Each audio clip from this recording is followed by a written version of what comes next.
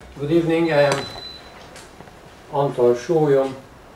It is a great pleasure for me to be here as part of this lecture series, and I am particularly grateful to Professor Nahera for inviting me and giving me this opportunity.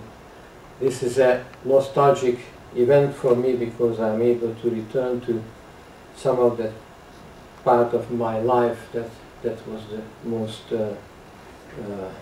rewarding and most exciting through the infant studies particularly.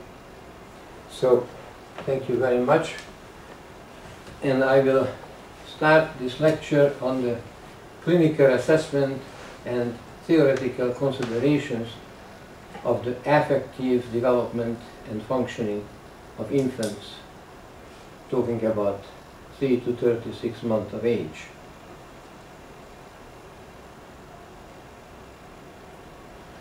What I'm going to cover briefly would be affects and affect development are grounded in biology. Affect expression by facial, verbal, or vocal and motor behaviors is measurable. Affect balance is a hedonic tone along the pleasure-unpleasure spectrum.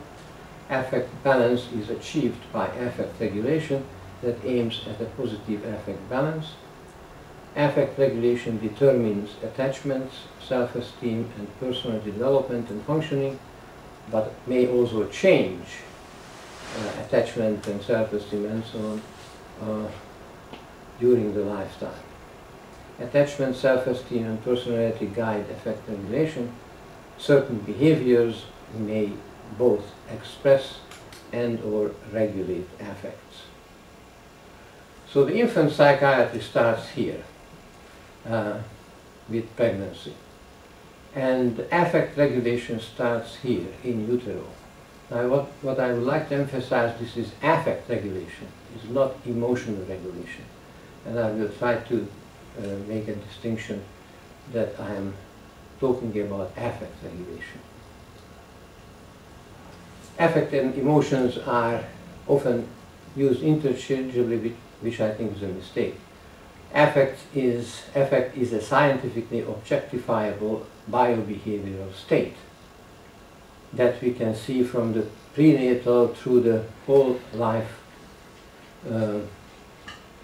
upon the end of biological life. So from prenatal to the whole postnatal life, affect can be recognized. Emotion, however, is a subjective experience of affect states that result from that level of brain and or mental development when self-object differentiation makes it possible to reflect on one's feelings. This capacity of having emotions develops in the postnatal life, but may be lost upon the deterioration of brain functions, like in severe brain injury or in Alzheimer's dementia. Affects and affect development has to consider that the newborn has no mind, only brain. The brain's developmental potentials depend on individual genetic and epigenetics and on the influences on the caregiving environment. Without adequate and specific stimuli, certain neurological and mental functions, ego functions, may not develop at all. In early infancy there is no mind, no psychology, but there are affects. Affective and cognitive functions of the mind develop as part of brain development. Affects and cognition are two sides of the same coin. Again, affects are grounded in biology and observable objectively. Affect development can be seen as the affects differentiate from diffuse affect expressions to specific affect forms. Specific affective responses in infancy, like social smile, stranger distress, separation anxiety, are the consequences and indicators of brain development and of early stages of mental development. Affect balance is basically a hedonic tone along the pleasure-unpleasure spectrum. It's an equilibrium, a homeostasis, which results from the blending of discrete affects. And affect balance may be positive or neutral or negative. And it's achieved by affect regulation.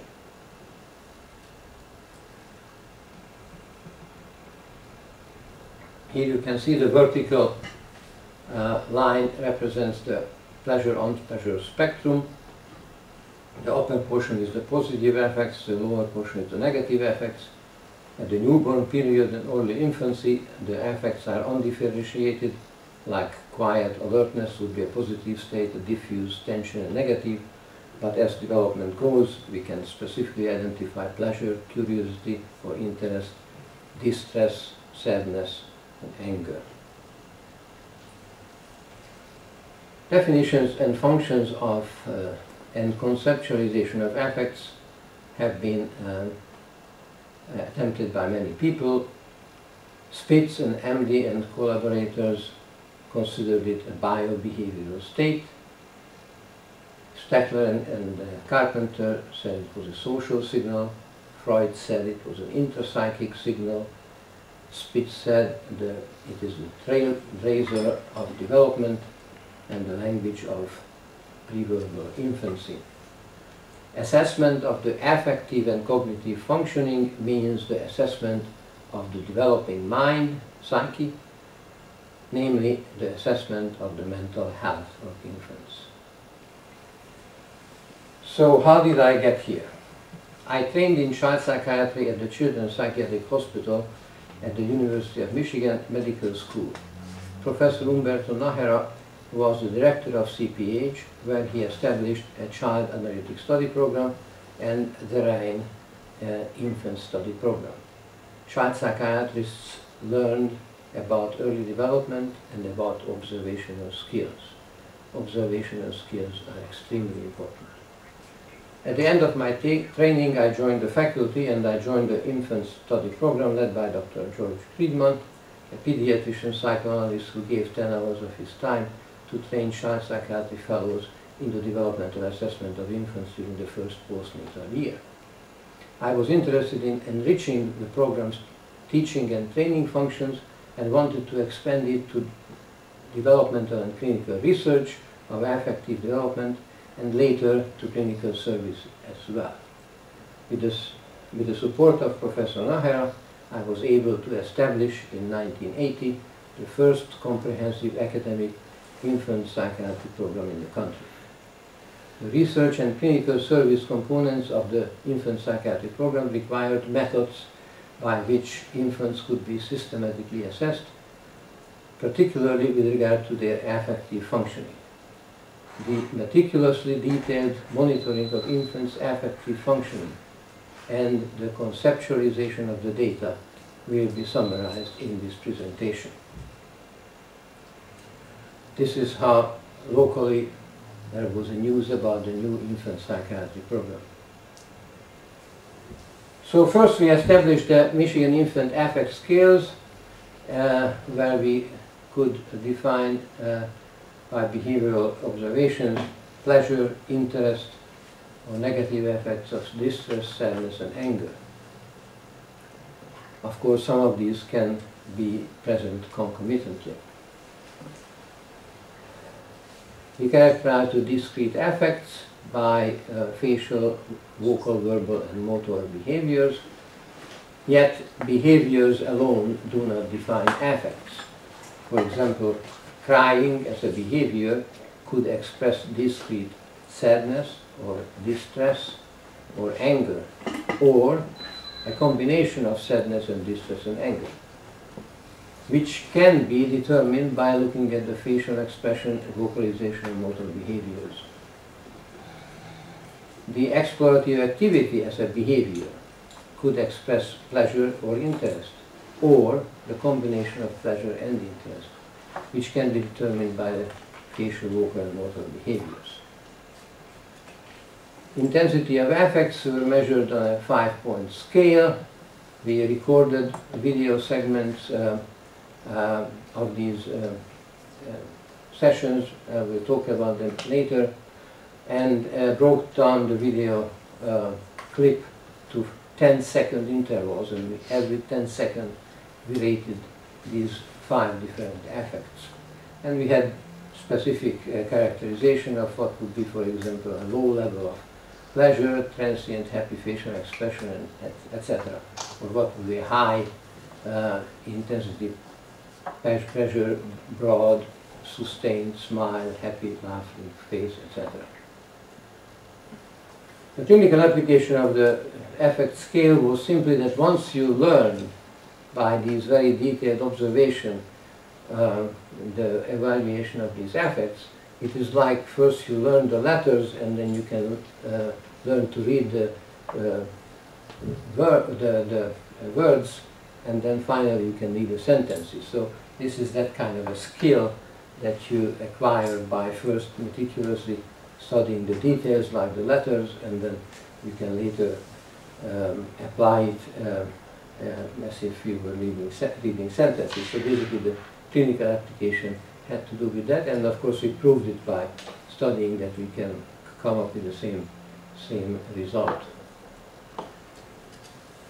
Here would be an observational vignette. A 15-month-old infant is with her mother in the examination room and slowly moves away from the mother to look at the toys in the room. Only the two of them are there. She manifests a mildly positive affect balance as her interest and pleasure outweigh her distress in the unfamiliar room.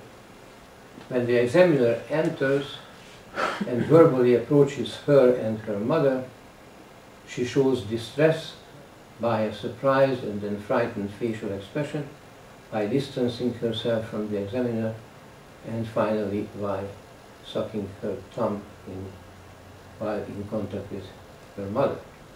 She manifests this way a markedly negative affect balance shift, as her distress now totally overrides her interest and pleasure.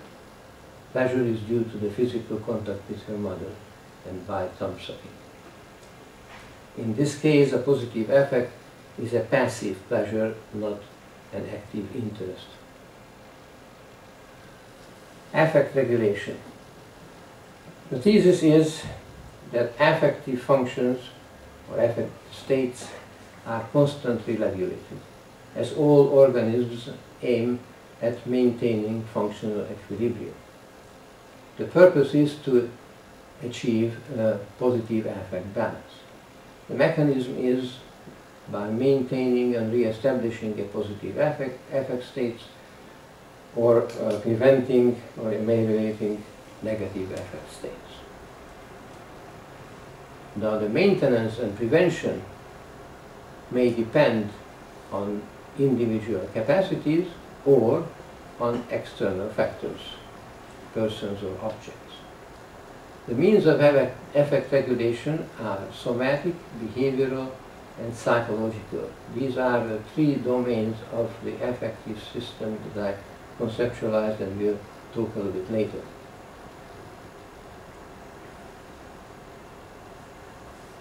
Affect regulatory behaviors in infancy was another method that we developed, and we had 4 major behavioral categories: activity, self-related activity, parent-related activity, and examiner-related activity. And these are the 4 categories of behaviors, and each of these we had 10 behaviors listed on a 5-point scale. So activity would be, these are solitary activities: visual exploration or avoidance, or motor activity or posture. Self-related would be thumb sucking, self-feeding, transitional object. Parent-related would be visual referencing, in other words, glancing at the mother, that would be visual referencing, proximity seeking or contact, asking for help, and examiner related would be the same as parent related. It's important to note that the same behavior may both express and regulate affects. For example, avoidance or thumb-sucking expresses and ameliorates distress. Many behaviors, many of these affect-regulated behaviors are precursors of psychological defense mechanisms later.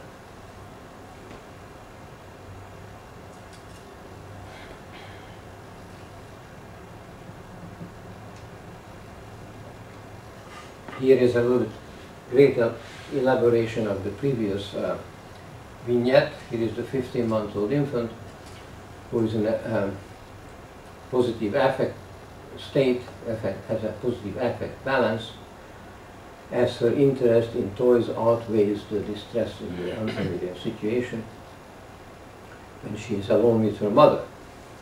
When the examiner enters, she shows a marked shift to a negative affect balance, as her distress totally overrides her interest, and now the goal is to restore a positive affect balance. First, she uses avoidance by turning away and distancing herself from the examiner. Then she seeks proximity to her mother, proceeds making physical contact with her mother, and finally also sucks her thumb. She reaches this way a new affect balance that is still negative but much more tolerable.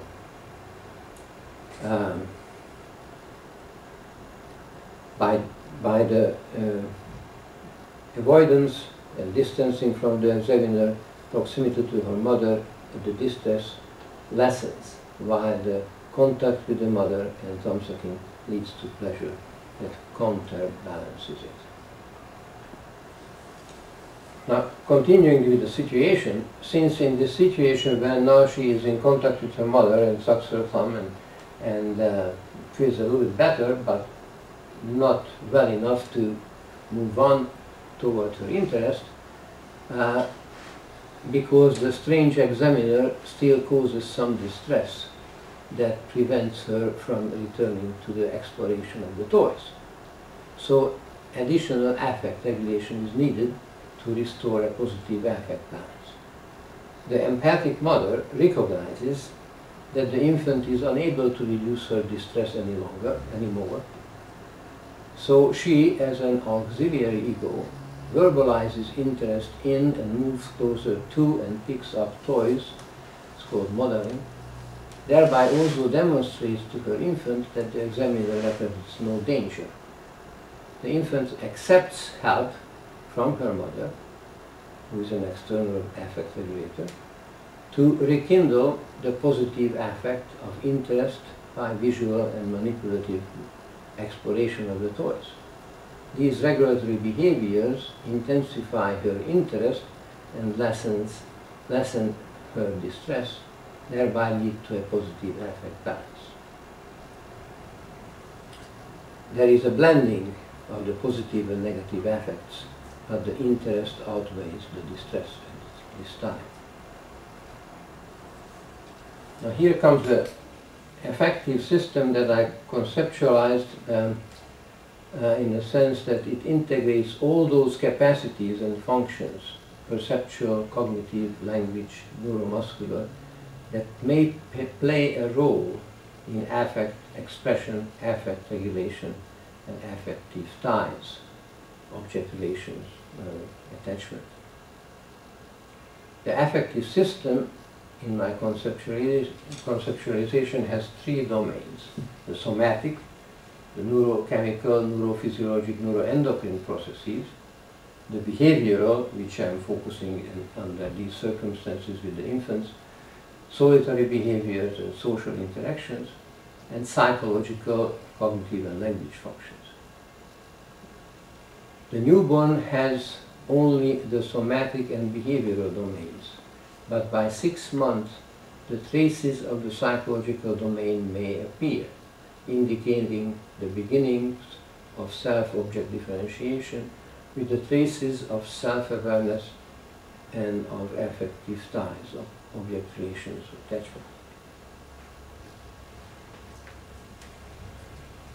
Affects are observable from, so considering the affective system, in the context of the psychoanalytic theory, I would say that affects are observable from the pre-representational, pre-psychological stages of brain development, when only the somatic domain, the ego apparatus, and the behavioral domain, ego functions, of the affective system exist.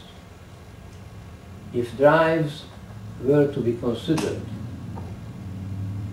were to thought of strictly as psychological forces, as Charles Brenner suggested, not as somatic needs, there would be no drives to be considered before the psychological domain, the ego functions of the affective system become evident. Once positive affective ties to the mental representations of persons, self, or others develop, those may become sources of wishes, libidinal drive derivatives, while negative affective experiences cause aversion, aggressive drive derivatives. So now, to examine the infant, I developed a protocol which is like the medical physical examination. That's what I had in mind, namely to try to go through the infant's functioning and checking the infant in different situations and different ways from different angles. So this infant clinical assessment procedure, or ICAP, is a clinical and research tool for the systematic longitudinal assessment of affective, cognitive, and motor development and functioning of the 3 to 36-month-old children. Structured assessment, like the medical physical examination, if performed repeatedly, it provides comparable data on affective and cognitive functioning for developmental, clinical, or research purposes. This ICAP focuses on the infant's affect expressions and affect regulation. The infant is evaluated in the context of his or her relationship with the caregiver, the parent, since the infant's affect state may depend on it. The 8 episodes of the ICAP represent a variety of affective and cognitive and social stimuli. The infant is in the crib before the age of independent walking, but on the carpeted floor was able to walk independently. In both situations, there are toys available to the infant. The parent sits along the wall, directly visible to the infant.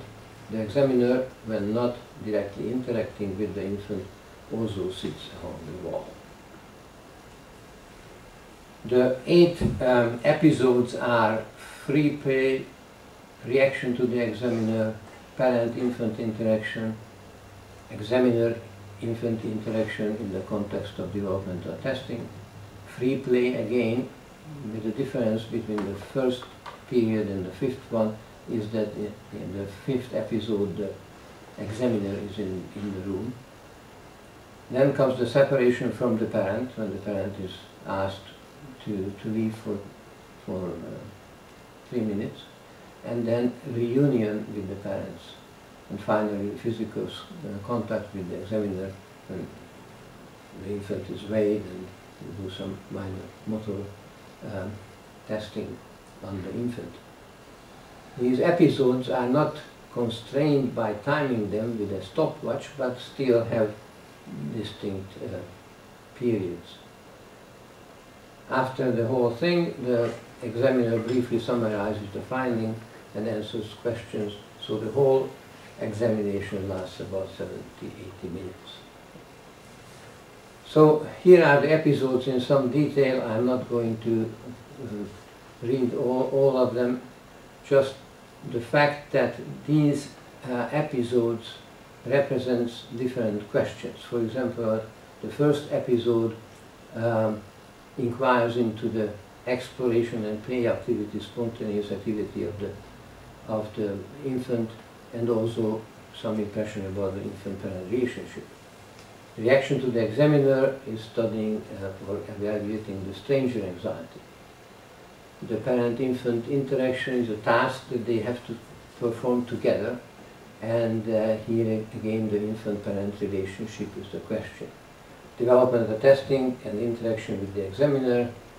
Here the examiner takes the place of the parent who was doing something in the previous episode with the infant and goes through the Bailey scales of infant development, at least certain portion of it that would be applicable to this particular age. And in this episode the question is about the cognitive and fine motor abilities and affective and social responsiveness to the examiner.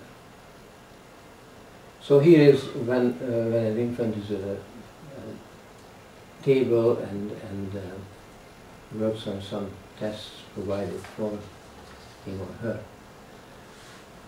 So here is a description of an episode of a developmental testing where the infant is lowered on this table, sit across the examiner, and the examiner presents certain items that the infant would then work on. And so this is this 15-month-old infant facing the examiner over the table to work with the test items. For affect regulation, she holds a security blanket for sufficient pleasure to counterbalance her distress about the unfamiliar challenges while distanced from the mother, because the mother is sitting a little bit far away at the wall. So she uses the security blanket, and she also uses referencing, namely glancing at the mother, for affect regulation. This way she has a mildly positive affect balance so as to be able to take the test. While working with the pegs and pegboard, there's a pegboard and the pegs have to be put in those holes, the mastery of the task increases her interest, and so much so that she lets the security blanket go. So she has the security blanket, starts to work on the pegs, and she gets so interested in it that it just drops. She doesn't even look after it, just drops. She doesn't need the security blanket anymore for pleasure, neither does she need the referencing to regulate distress. By her own mastery activity, she is able to achieve a high positive affect balance, which she would like to maintain by continuing the mastery activity. However, upon finishing this test, the examiner removes the pegs and the pegboard, and the infant immediately reacts with whiny protestation, expressing anger and distress, because she has lost the affect regulatory behavior that maintained the positive affect balance. So she again is in a negative affect balance, so she picks up the security blanket and strokes her face with it, which generates enough pleasure to re-establish a mildly positive affect balance by her own affect regulatory activity that enables her to look at what the examiner will bring to the table next time. The visual exploration at the new item that is coming generates interest, and upon receiving the next item, a baby doll, she grabs it with both hands and experiences so much pleasure and interest that she lets the security blanket drop again to the floor. By her visual and manipulative explorative activity and play with the baby doll, she generates such robust positive affect balance on her own that she does not need the security blanket for affect regulation. So this is what happened. The examiner comes in, the affect balance goes down, then some regulatory activity comes in, the new affect balance is established. Then she, let's say, plays with the test items and gets interested, adds to her armamentarium an affect regulator, being those toys in the mastery activity, and her affect balance goes up. Then it is taken away from her, the peg and pegboard, again the affect balance drops, and some new regulatory activity would have to come in to bring it back to other positive affect balance. So here we are now. After development of testing comes the free play. Again, the same questions in episode 1. Separation from the parent is the separation anxiety. Reunion with the parent, the affective reaction to the return of the parent. And in the 8th episode, gross motor abilities and responsiveness to the examiner. So this is how it could look numerically, for example, just simply looking at pleasure and distress. Let's say in the 12-month period, the free play was 3.1 pleasure level. When the mother leaves the room, it drops down to 1.9. And when mother comes back, it starts to increase again. The biggest change is in this particular case was at the 18-month period, when the separation created the deepest drop in pleasure and the highest increase in distress. So the ratio is the lowest, 0.3. But this is just to illustrate that one can play with these things using numbers, and these are fairly reliable numbers that we can come up with. So the clinical use of the ICAP is to assess the infant's affective, cognitive, and motor functioning, ego development, assessing the infant's attachment to the caregiver, object relations, as well as the individual sense of self-object differentiation. Assessment of the parental attitude toward the infant is in the parent-infant task episode, where you can apply the parent task facilitation scale that we also developed, which rates the parent's behavior in 5 categories: modeling, cooperation, interference, controlling, or non-involvement. And this is the parental functions that we can characterize. Then, of course, the ICAP is useful to interpret for the parent the relevant observations and conclusions about the infant's behaviors. In other words, to explain to parents what these different behaviors mean, how to interpret and understand the expression and regulation of affects, as well as the ways the parents might have those if necessary. When I say under 3 years, means not necessarily chronological age, but developmental age. In other words, it would apply to any child that functions below the 3-year level, and I will show it in the case of an autistic child a little bit later. Then I came up with this affect balance principle on the basis of these observations and findings that showed that affect regulation was very, very important for the achievement and maintenance of a positive affect balance. Not pleasure, just a positive affect balance. It will come up later, somebody would use the term emotional comfort. So that would be a positive affect balance. And that led me to the postulation of the affect balance principle that corresponds to brain development, ego apparatus, and to the development of affect regulation, a fundamental ego function, from the time that the fetus becomes sentient. You know, from the time that the fetus perceives pain or stress. from that point on, the affect balance principle applies. The affect balance principle points to the basic need of controlling affect states. In other words, the importance of affective homeostasis. So again, as I mentioned earlier, the affect regulation starts in utero, and the affect balance principle starts there too. And this is not emotional regulation.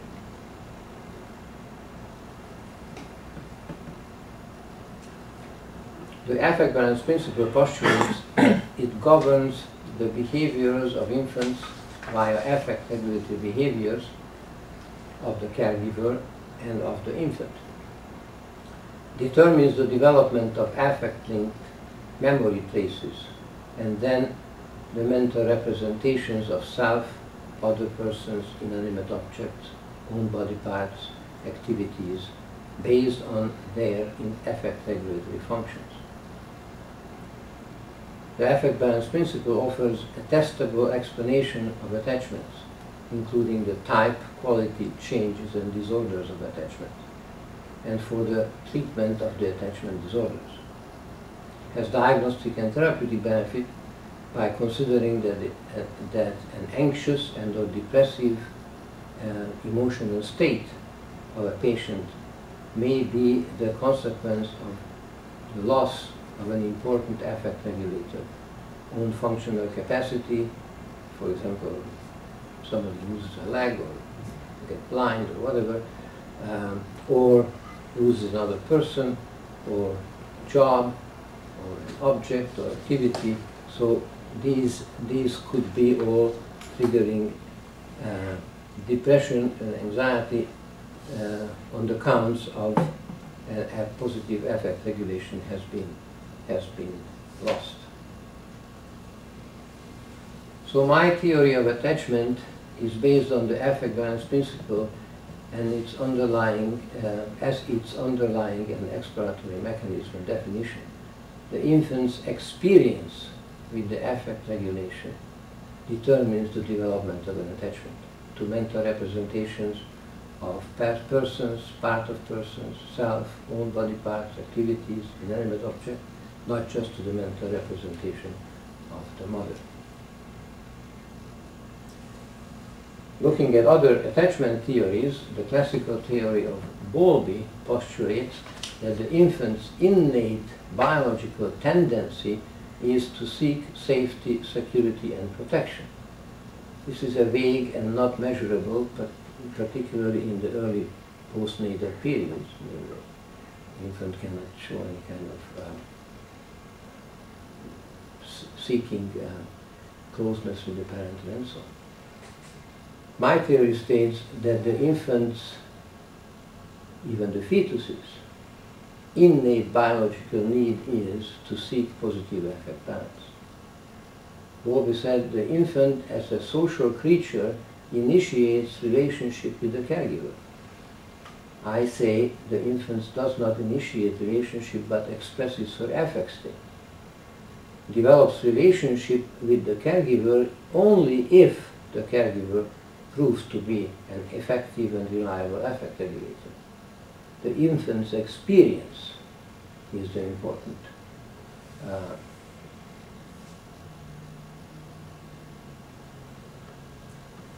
After Bowlby, Mary Ainsworth and her group worked further on attachment theories, and they conceptualized a secure base by which the mother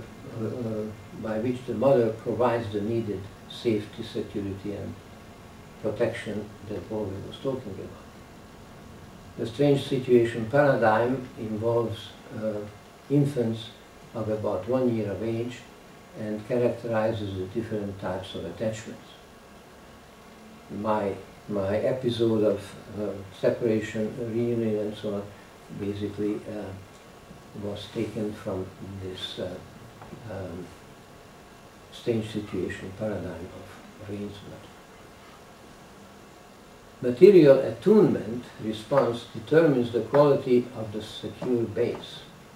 In other words, they postulate that there is a secure base for the safety and security and protection, and this secure base depends on the mother's attunement in response to the infant.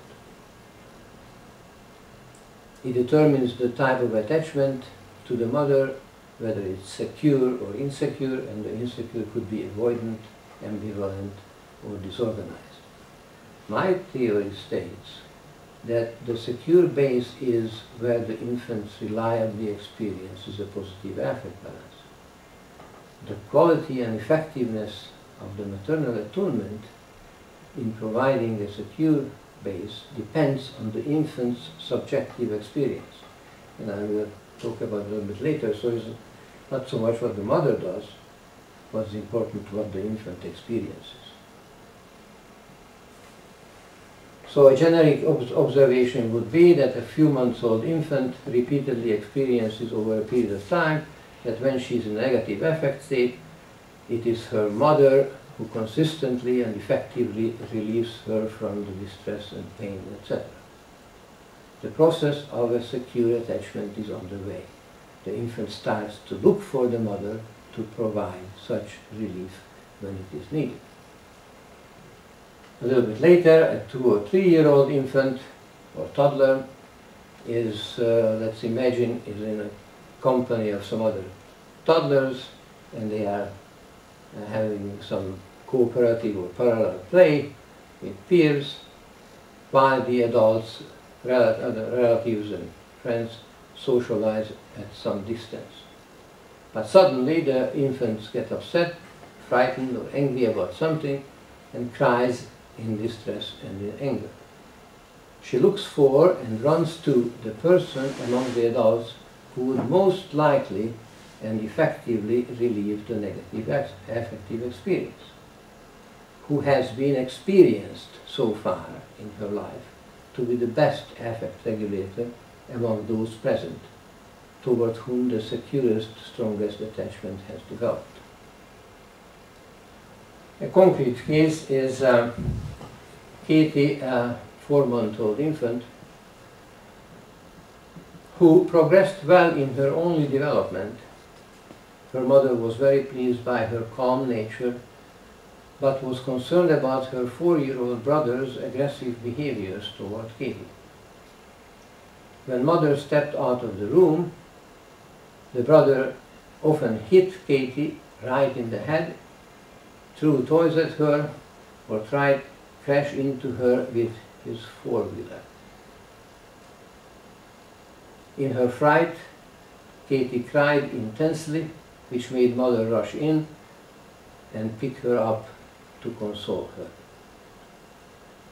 When we see her at 4 months of age, she was calm, alert, and curious in her mother's arms. However, soon after she was placed in the crib and looked at the items that the examiner presented to her, she is laying down and the examiner shows some items or offers items to grab and so on. As soon as that process started, she became distressed and cried. So the mother had to console her, picking her up, and this repeated again and again during the testing.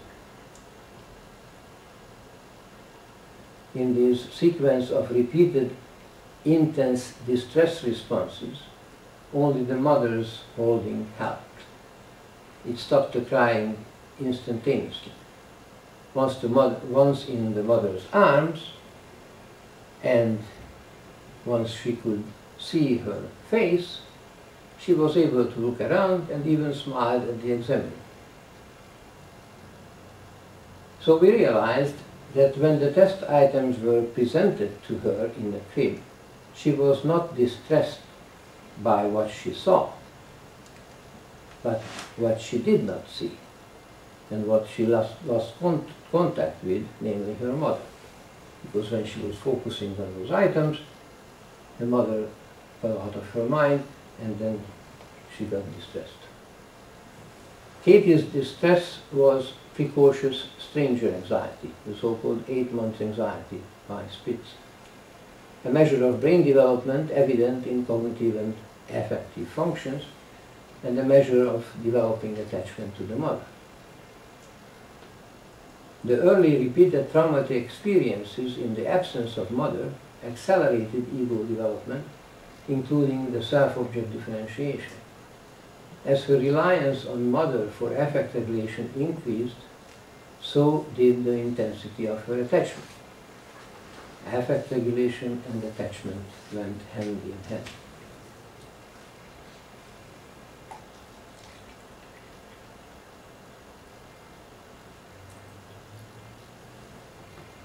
Katie's stranger distress remained intense through 10 months of age.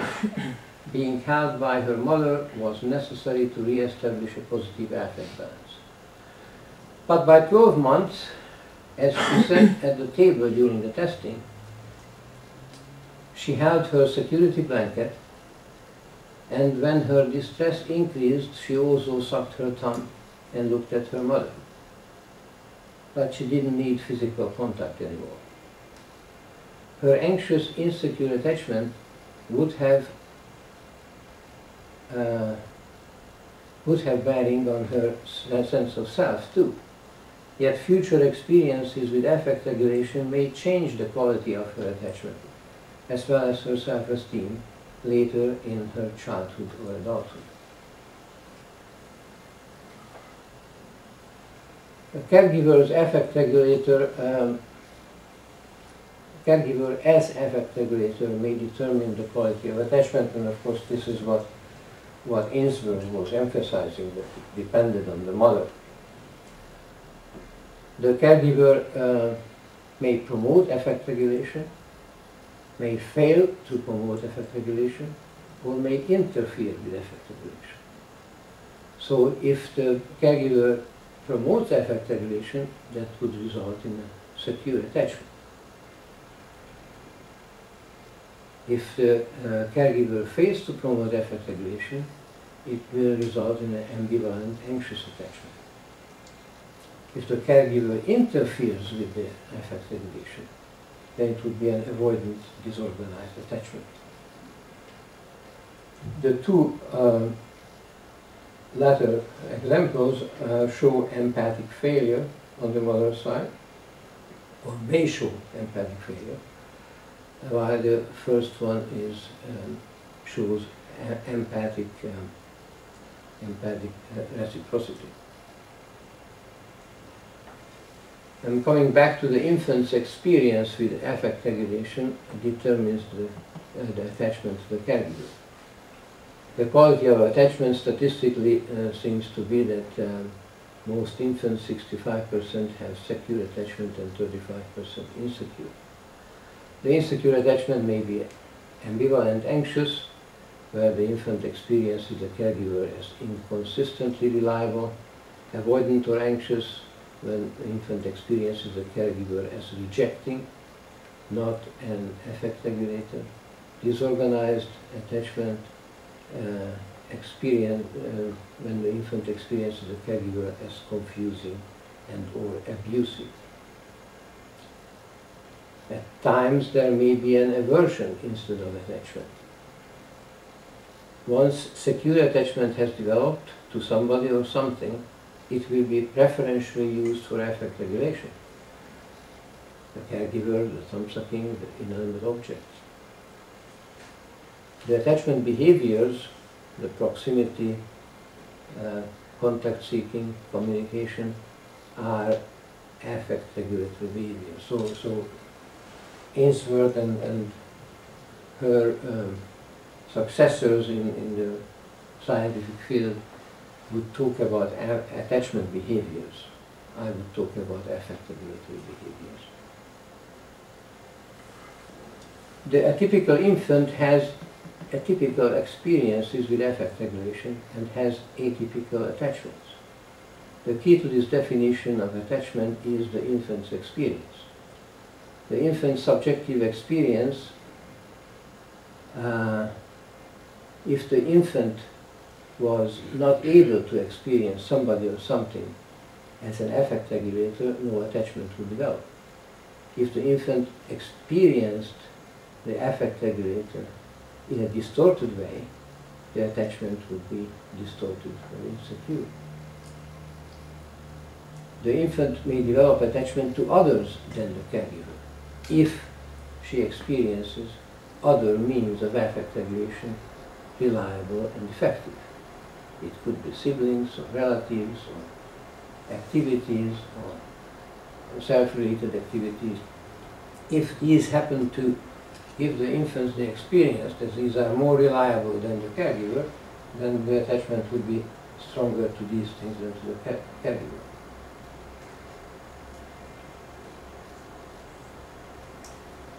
The infant may have limited or compromised affect experience with some external affect stimuli because of anatomical anomalies, damages, or neurochemical or neurophysiologic dysfunction or chronic pain.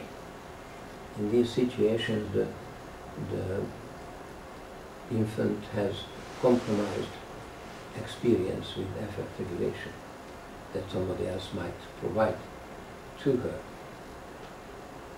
Since an atypical infant also has the need to experience a positive affect balance, his or her affect regulation and attachment will be atypical too. Such are the infants suffering from autistic spectrum disorders or traumatized by repeated painful experiences due to corrective medical interventions, etc. Such limiting conditions interfere with the caregiver being experienced as affect regulator, i.e. interfere with the development of a secure or even insecure attachment to the caregiver, even though it's not the caregiver's fault, so to speak. So, in some such situations, the attachment disorders may look as if it was caused by the caregiver, but it was not the caregiver, it was the infant who couldn't experience, because of those other interfering factors, experience the caregiver as a reliable and effective affect regulator. So here is the autistic child. David was referred for psychiatric evaluation for the management of his behaviors. He had no words or any other means to communicate with anybody. He seemed to live in his own world. His stereotypic activities seemed aimless and were incomprehensible even to his parents. They often isolated him in a cage, as if he was an animal. I examined him during using the ICAP, my assessment protocol. It was immediately evident that he had no attachment to his mother. He completely ignored her without evidence of avoidance and didn't even notice when she left the room. He showed interest only in the inanimate objects in my office. I noticed, however, that he carried a tennis shoe in his hand, an additional shoe to the ones he had on his feet. For brief periods, while he handled a new object with both hands, he relinquished the special shoe. It very much looked like that 15-month-old baby that I talked about with the peg and pegboard, who was dropping her security blanket while performing something that interested her, and that served as an affect regulator, and she didn't need the security blanket. This autistic child was able to drop sometimes this special shoe while he got interested in something other. So in a given moment, when he put down that shoe to attend to and explore other objects, I picked it up and hid it behind my back. When he reached for it and couldn't find it, he exploded into panic-like intense agitation. He seemed desperate in his search for it. He soon figured it out that I had made his shoe disappear and kept it behind my back. So he got into a purposefully personal and aggressive physical fight with me. He hit me and tried to overpower me just to get his shoe back. There was no letdown in his determination. He seemed totally committed to the shoe, as if he couldn't live without it. He continued to ignore and didn't turn to his mother, even in his distress. When finally I gave the shoe back to him, he immediately relaxed. I was of no further interest to him. He didn't show any animosity toward me, continued his activities, and didn't want to leave the room. My interpretation of this was that autistic children do have affectivity and need affect regulation, and have a need for affect regulation. And thus, the affect balance principle applies to their behaviors as well. Autistic children develop attachments too if they experience something as a reliable affect regulator, as David showed strong attachment to his tennis shoe. They experience inanimate objects and simple activities as affect regulators because they can control those for their own affective benefits. Their brain pathology prevents them from experiencing human interactions as affect regulators, probably because those are distressingly complex stimuli. Parents and therapists may be able to help them in reaching and maintaining positive affect balance by understanding and guiding the autistic child's affect regulatory activities, and thereby foster a slowly developing attachment. But when those are blocked, his affect regulatory activities are blocked or interfered with, the affect balance turns negative and thereby foster aversion instead of attachment. So the conclusion is that affect balance is a basic need achieved by affect regulation. Affect regulation leads to attachments and affects self-esteem. Affect regulation also has a role in personality development. The affect balance principle governs the early development of and later changes in attachment and self-esteem, which are important building blocks of individuals' personal development, relationships, self-regulation, coping.